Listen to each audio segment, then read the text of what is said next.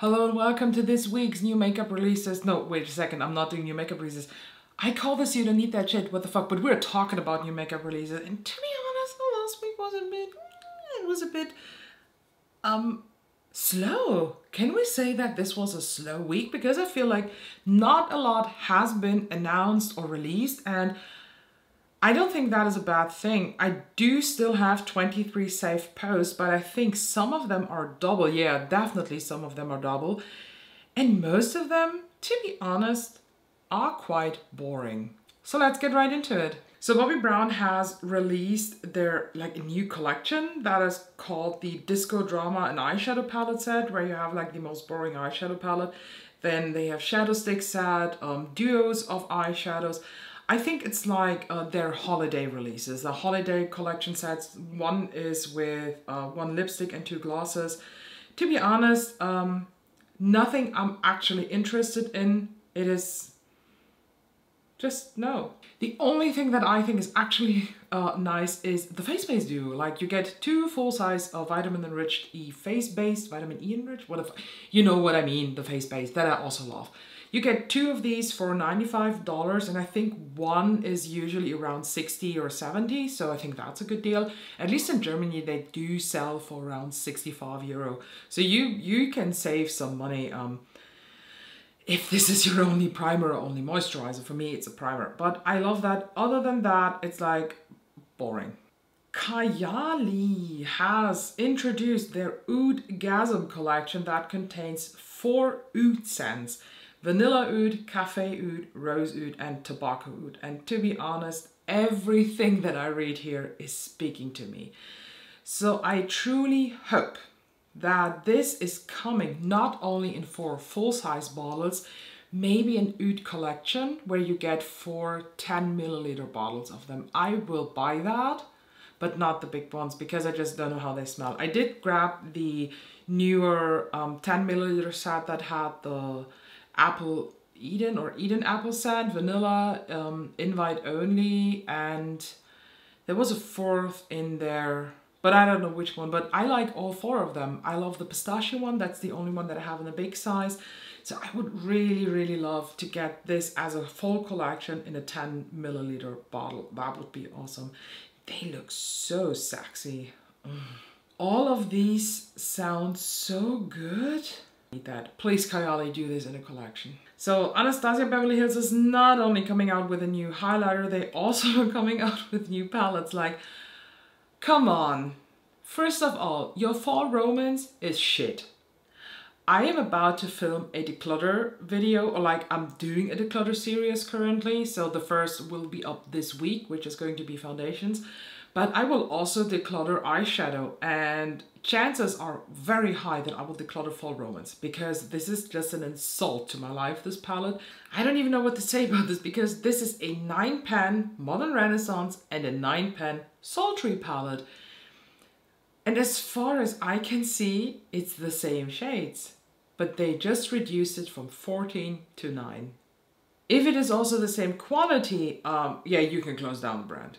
Let them rest in peace. I know that Modern Renaissance is still to this day a favorite, but you know, usually when brands do this and they try to revamp an old palette in a new way, it never works out. It always fails. So, no thank you. Colourpop has released the most boring collection ever, which has a 12-pan neutral eyeshadow palette, shadow sticks, blushes, lipsticks. I am surprised on how good the comments are. Like, they are shitting their pants, but at the same time are hating other brands for doing that. So the thing is that I just thought about, if you are a neutral girl, why are you interested in this? You 100% have this. If you're not a neutral girl, why the fuck are you interested in this? Because you're not a neutral girl, you don't need that. I am a mixed person. I love neutrals, I love bolds, I love everything in makeup, but this palette is so not speaking to me. So no, thank you. I can easily skip that. Bare Minerals is coming out with micro defining brow pencils. They will be out, okay, no date yet, coming soon to bareminerals.com. And it's like the triangular shaped pencil. To be honest, I don't understand this because it seems like the taupe one looks green. What the fuck? and self-sharpening. How should that work? It just does not work, because with those triangular shaped pan sets, you will always end up with weird shapes, and they don't work anymore after 4 uses maximum. I don't like the shape, and I also don't like the colors. 5 shades also look a bit, I don't know, like not enough. And I have to say that out of those 5 shades, 2 look very similar. One with a green undertone, one with not a green undertone, but they're like the same. And then there are the other 2 browns that are also the same. And then there is a black or a dark brown. No, easy skip. This is hard. MAC is coming out with their holiday release. First shot of the Bizarre Blizzard Bach. Bizarre Blizzard Bach. What's the English name for Bach? B-A-C-H. Is it Bach? Because you cannot say is a German like sound. But this collection has, oh, this has a lot. Oh, fuck you. This has a fucking lot. So I see different makeup pouches that come with like in different sets. Then new lipsticks. Then they're new lipsticks, it feels like. I don't know. They have like a new packaging that is silver and then colored in the top. Then different sets where you get trios and duos, brush sets, Fix Plus. But what is really exciting is actually the eyeshadow palettes. The 2 6-pans, not so much, because one color story is warm golden and the other one is rosy mauve brown with a pop of blue. Like, what the fuck's going on? But the palette that you see here in this picture, the 12 pan with the blues, I try to not tell you that I'm interested. The thing is, these connect, I think this is the same format as the Connect and Color. So these Connect and Color things, I have one that is embedded in burgundy. It's a 6-pan palette. I like that one. It's beautiful. But the 12 pan, I had a neutral one that literally hurt my life because the quality was so shit. So this is definitely a wait for review, and I also want to see the outside because there is no picture of like what the palette is looking on top. Oh, and they have a frosted blur face primer. Like, do you get ice crystals on your face or what the fuck's going on? Let's see. I'm pretty sure that Teresa's that is going to review this because she's like on a feud with MAC. I feel like she's always insulted with them. So Patrick Mold or Moldrick Tar or Patrick Tar is coming out with the new multi-dimensional eye topper in gold sparkle and white sparkle that is called Giving Luxury and Giving Rich. First of all, I hate these TikTok names, but I have to admit, even though I always make fun of Patrick Tar because of the mold issue, and we will talk about the brand this week in the brand review because this whole phase is Patrick Tar and we will talk in depth about the drama. But I have to admit, if they come to Cult Beauty, I would probably buy them. This is a product I'm interested in. And I hate to admit that because I always make fun of Patrick Tar, but again, my feelings for the brand and my feelings for the product, when we separate this, I'm actually excited about these. The Sephora collection has a new eyeshadow palette, and to be honest, this could not be more boring. This is a palette with 16 shades in matte, glitter, metallic finishes, colorful, festive look. Why does this palette look so 2020? I don't know. I feel like this year's theme is definitely cool tones. Grays, cool tones, blues, ice is this year's theme, but not this. I mean, just because you throw in 2 blues and some pinks, just no. No, I'm not interested at all. Fenty has also announced their new gloss set. Every year they do have like a gloss vault where you get 3 full-size glosses for a very good price. This time it's called the Gloss Posse Volume 6 full-size trio, and you get Fenty Glow, Pink Dragonfly and Glass Slipper Heat. And I'm not interested. None of these shades look good, sorry. Lethal Cosmetics also came out with the new 2-Up collection. If you remember last year they had the 1-Up collection that is like gaming related, and this time it is a Game Boy inspired palette.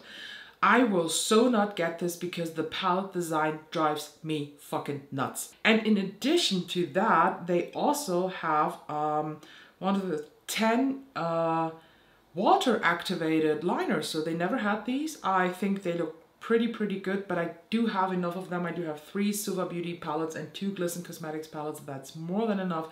But I'm pretty sure that the quality of these will be awesome. So if you're interested in that, maybe check out the Lethal Cosmetics one because they look good. I like Retrowave, Psychopop, Jiggy Jam, Digital Dream. Let's be honest, they all look good. Let's talk about this.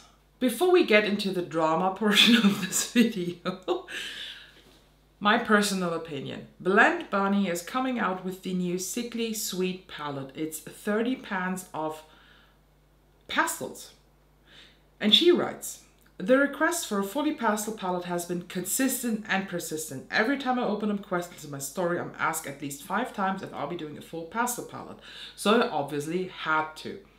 So when I started to design this palette, I realized gradients were necessary and that it was incredibly freeing and fun to me. I love the more chaotic feel, and for a theme, the usual things come to mind: ethereal, cloud, fairies, unicorns, bubble. It wasn't what I wanted from my palette, so it hit me. Sugar, cotton, candy, frosting, cutesy parties, ruffles, and all things precious. But what good are only pastels with a few deepening shades? I threw in a deep grey, some dusty deep tones and others, and that felt right. And the twist developed. Cutesy, sugar-fueled, polygon wrong, belly aches, temper tantrums, blues, and grumpiness. Sickly Sweet was born. And adding a little skull to the cotton candy, an absolute cherry on top of my creative high. I tried to include as many tone variations as pastels as possible and deepening shades that could bring some depth to any combinations. The shimmers for duochromes and 2 sparkly standards that just add exactly what's needed. I'm not a pastel eyeshadow girl, so this is an easy skip for me. I want to point out the fact that I love the theme. I love the fact that this palette is finally not color coordinated because, as she wrote, the gradients do not make sense so much in a pastel palette. And then I went into the comments after I saw a story from Blendbunny where she pointed out some things, and I just needed to read these comments, and I was left with this disgusting feeling in my gut that I'm just wondering constantly what the fuck is wrong with people. Let me just read you some of that. I absolutely hate this layout. But that is okay, as I don't need a palette. I do hope you decide you want to go back to color gradients. I've seen photo of this rearranged and I find it so much more appealing, while I find this jumbled one stressful. I love the way Blendbunny Cosmetics, I always forget how she's called. Is it Maggie? Is her name Maggie? But like the brand, how they answered, and she wrote, I appreciate your feedback, but I really feel like using the word hate to something someone has created is that strong. It is her fucking palette. She can do whatever the fuck she wants. I dislike the layout of the Lethal Cosmetics palette. It drives me nuts. But I'm not writing I hate this. But, you know, and although I even forgot what I said about the Lethal Cosmetics palette. Did I even use the word hate? I mean, if I did, so like, I'm ranting. But I'm not going to the Lethal Cosmetics website or writing them an email or a comment under their post and say, oh, I hate this palette. I hope you like get your mind together and do something better for me because I'm a special snowflake shit bullshit bitch. You know what I hate? I hate pastels. I hate pastel colors. I don't like pastel eyeshadows. That is okay. But do I feel the need to write that in a comment? Like, oh my god, I hate pastels so much and I really wish that you could back to real colors. That is what I mean. It is just so dumb. Somebody comment, all you Marie Kondo organized people, this is your palette to let loose. Sometimes in life you need a little chaos and this one's a beautiful one. I love that comment. That's beautiful. Oh my god. Somebody is writing, so this is the Halloween palette, right? Because it's a horror for a person suffering from OCD. How the fuck have you people lived before Blendbunny? every single palette that I own that is not labeled Blendbunny or recently Nomad Cosmetics is not color coordinated. Here, are the pans magnetic or are they glued in? Answer, same thought exactly, because I will need to rearrange this chaos ASAP. I love the pastels, but definitely need to arrange this. This comment is cool. Just tested positive for COVID this morning and after seeing this palette, I'm suddenly cured. That's a nice compliment. I feel like I have read 17 comments if this palette is magnetic. To be entirely honest, I prefer your usual layout because it's more accessible to colorblind and sight impaired people. What the fuck? Should we look after, again, like today's, you have to like look after every single little bit of pittiness that somebody should have. You know what? I'm going to call Lethal Cosmetics because I feel insulted by their brand, because it's not accessible for somebody who never in their childhood played with a Game Boy. Do you know how stupid you sound like when you do comments like that? Are you aware of that? Enough for the rant. To me personally, I don't like pastels. That's why I decluttered the Natasha Denona pastel palette after a few uses. I see how this palette can serve a nice spot as my companion palette, but I just know that out of a 30 pan pastel palette like this, I would not get a lot of use out. That is just not my personal preference. I like the color story, I like the layout, and if this would not have been a pastel, I probably would have bought this. But you know what? Because I'm a grown adult, this is just not a palette targeted towards me. And I cannot wait for all those people who buy this palette to see your beautiful looks. But I can admire these from afar. Do you remember I talked a few videos ago, a few You Don't Need That Shits ago, I talked about the Sugar Plum Twinkle highlighter that was announced from Benefit in the beginning of 2023 because I only found the Honeybee Twinkle, and now they come out with a palette that has the Pom Pom Blush and the Sugar Plum Twinkle highlighter. It is already available at Sephora and I ordered it. Next, please. So Unearthly Cosmetics has their like fall release, the Dever set. This has a highlighter duo, some lip stuff, and of course an eyeshadow palette. And do you know what I thought immediately when I saw the eyeshadow palette? This is what we wanted to have fun fall romance. Not going to buy this. This is not for me. I like Unearthly Cosmetics as a brand. I do have 2 palettes from them. I think 2. I like their quality, but the palette is not for me, and the rest of the collection is also not for me, so it's an easy skip. Gloss Gods Cosmetic teased something new. It's that time of the year where we go icy and spicy. Can you guess what's coming? And in the background, you see bags. I hope it's not bags. I hope it's a new palette, maybe themed around ice and winter with blues and ice and whites and silver and sparkles. I'm sorry, I just passed out a minute, but if that would be the case, I would buy this because they are really good. I have 7 palettes from Gloss Gods and they're all just stunning. Lisa Aldridge is coming out, or did already come out, with a beauty bag made with Liberty fabric. I don't know what Liberty fabric is. I also don't care about makeup bags. I don't like it, but do you know what happened? The release of the makeup bag made me go to the Lisa Aldridge website, and do you know what I saw there? They had Myth back in stock and I ordered it. Also expect some looks with the Myth palette that I've now finally got. And I also picked up one of these seamless eye pencil in the golden shade. So L'Occitane has now released their advent calendar for dryness and loss of firmness and elasticity. So that is basically the targeted audience for this calendar. It is $80 and you get minis mainly. Yeah, it's minis, I think. I used to use L'Occitane years ago as hand cream. Then I got a rash from the hand cream, never used them again. But I know that they're in MLM now, so not supporting that. And last but not least, and yes, I saved that for the last, last week we talked about the Odin's Eye announcement, and It is the Halloween collection. They collab with Angelica Nyquist again, and they brought out 5 lip products actually and 2 eyeshadow palettes. I actually got the full bundle and I cannot wait to try the palettes. I have to admit the lip products are not for me, but if you follow me on Instagram, you might see what I will do with them. Hint, it's a giveaway.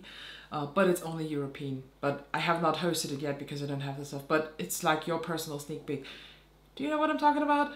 Basically, I will give away the lip products as soon as they arrive at my house because I don't like the colors, but I like the whole theming of the palette. And when we have the palettes here, or I do my looks with them, believe me, we are going to talk about the drama that is surrounding this launch because it is like, it is hilarious. We have insulting, we have racism, we have people telling the brand that they're dumb. We have a campaign against Odin's Eye. It's wild.